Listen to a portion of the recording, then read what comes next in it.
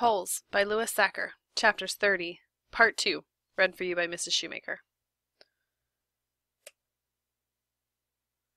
Zero kept backing up, out past the cluster of holes the boys had been digging, then further and further out onto the lake. "He's going to have to come back for water," the warden said. Stanley noticed Zero's canteen lying on the ground near his hole. A couple of the counselors helped Mr. Pendanski to his feet and into the truck. Stanley looked out toward Zero, but he had disappeared into the haze. The warden ordered the counselors to take turns guarding the shower room and rec room all day and all night.